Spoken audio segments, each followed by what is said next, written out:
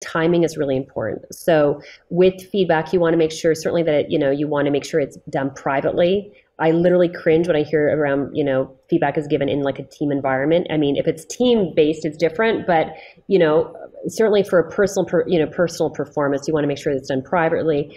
You want to really pay attention to the time of the day, making sure that you actually have time to talk things out. So even if you just want to make sure that if this is going to open up more conversation, that you're calm, they're calm. So even the emotional state is actually really important. And then understand who you're giving the feedback to, because different generations are going to want it a little different. Traditionalists a lot of times like more the performance review, like they like something a little bit more custom, more traditional. Millennials like more informal. They like it more like you're going out for lunch, or you're kind of like going for a cup of coffee. Like it's much more informal. It's more a relationship, kind of a mentoring kind of feel. I'm a big advocate, and I get mixed feedback on this.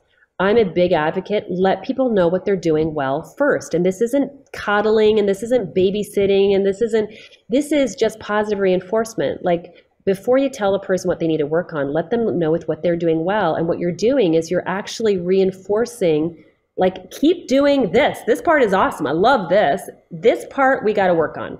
This part, is, and then being very specific on what it is that the person actually needs to do. So often, like, people are like so afraid to give it. They're super vague, but people need very specific direction. And especially millennials, for everybody listening, millennials get this terrible reputation that they're difficult to manage. I love millennials. They're one of my favorite age groups to work with, because give them lots of praise, give them very directive, specific guidance, and they will be so loyal to you. They are fiercely loyal to really great managers. But you do need to be very directive and say specifically what they need to be doing well, and really set them up kind of for success. And so, but it does depend on who your audience is, because I've done lots of management training, and I'll have boomers saying, I don't want any of the positive reinforcement crap. I don't need that. That I feel like that's almost a setup. I just give me like more direct. So you do have to get to know, you have to know who is your audience and what is the best way that they're actually going to receive it. That's every boomer I know. Johnny included. I can speak from experience. Yeah, no, honestly, boomers are like, Karyn, please do not tell me that positive reinforcement. I can't stand, like, but that's your experience. Realize that other people are different. And if the end goal here is for us to really motivate and inspire change, positive change, you've got to understand your team members and what it is that they need it, what needs to happen so that they're best likely to actually listen and to actually pay attention to it. I think a big part in our experience, especially with managing millennials, is letting them know ahead of time, I would love to give you some feedback, and not just scheduling a random meeting at a random time out of the blue and dumping on them.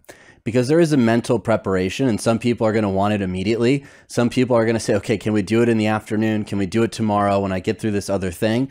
There is an emotional regulation piece to that feedback, and we all receive it somewhat differently.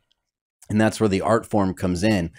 But just scheduling a meeting and out of the blue, jumping right into feedback with no context, the other person's not prepared for it, will oftentimes lead to that emotional outburst that we're not really looking for as leaders, is not impactful in terms of the behavior change, the goals that we're trying to reach. And the other piece in our feedback that I've noticed is understanding how this piece fits into the bigger whole, right? Oftentimes, when we receive feedback, it can feel like you're on an island and you're being singled out and you're the only one doing something wrong. And as a leader, it's also on you. It's to say, hey, it was my responsibility. I understand that I didn't clarify this in the email that I sent you. I understand that I wasn't specific in the exact time that I needed this. So for future reference, this is what happens. And when this happens, this is how the entire goal, group, whatever suffers, gets off track. That level of context and you taking responsibility as a leader for the miscommunication, whatever the case may be that led to them maybe feeling like they didn't need to deliver it on time, or maybe feeling like it was a little bit looser and more free instead of something they should prioritize, goes a long way to them trusting you as a leader upon receiving that feedback.